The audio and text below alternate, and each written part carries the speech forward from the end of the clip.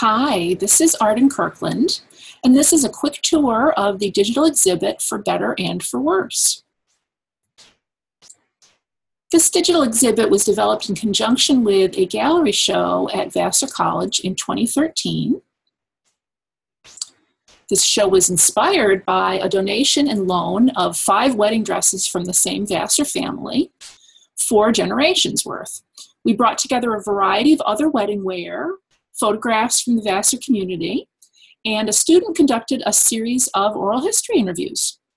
The stories represented explored changing views of marriage over the last 160 years, including the 2013 view of marriage equality, which was particularly relevant since this display was open while the Supreme Court was debating the legality of same-sex marriage.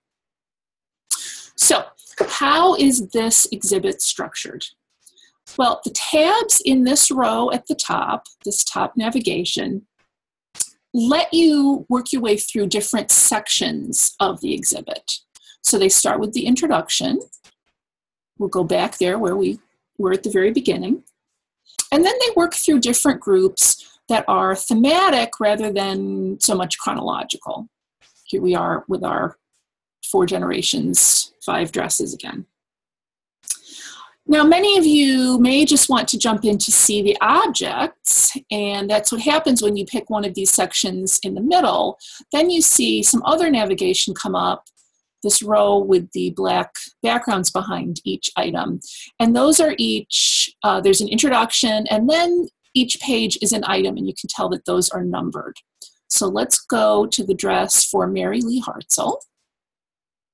And we'll look at this as an example of the basic object page and what it includes.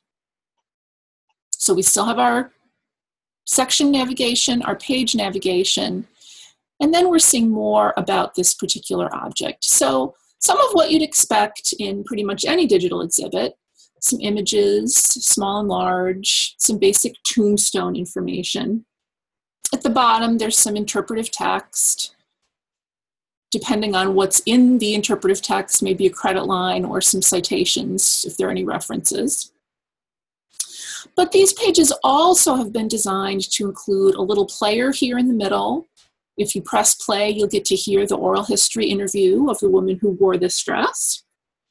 There's also an embedded object VR. So here you're seeing a view of the dress rotating, so you get a sense of what it's like in 3D. There's also a link to view that 3D view at full size, and there's a link to read the transcript of the oral history view if you're interested. So those are some added things for this particular exhibition that we wanted to include for most of the objects. Now, let's go back. Let's say you wanted to go through the entire exhibit in order, which I hope you will. So let's go back to our introduction. And if you start at the very first page of the introduction, you can actually go through, look at the images, read through the text. If there are any other multimedia links, you can click on those. And then when you get to the bottom, you'll see that there's a link to take you to the next page. So rather than jumping around like we just did, you can actually go in order, page by page, so you're sure that you don't miss anything. You'll also find some other added content, things like this. This is an embedded timeline showing some interesting moments in the history of marriage in Western culture, of weddings. Some interesting items. We'll go down and go to the next page again. Here's a little information about how to view the exhibition for those who aren't so tech savvy. We've been here before. We're in our section of 4 generations, 5 dresses. And now you see that the items in this row have changed now that we're in a different section. So here's our introduction to this section. And if we go down, we can again go to the next page. And so you're getting the idea that you can really make sure that you're going through in an entirely linear fashion and that you don't miss anything. But you get the idea, I think, so I'm going to skip ahead and just look at, point out a few other things. So if we click on this top link for the rotating views, this is a place that has links all in one place to all of the objects in the exhibit for which we have the object VRs, rotating views. So if we click on one of these, it might take a moment to load, but this will take us to the page in the regular, the full Omeka site for this particular project that has this object VR in the database. And you can see that a little bit larger. And there's also a link here to a full screen view as well. But we'll go back, get back into our navigation for our exhibit. And after the rotating views, there's also even a video. So I won't play that now, but you'll see there's the player here.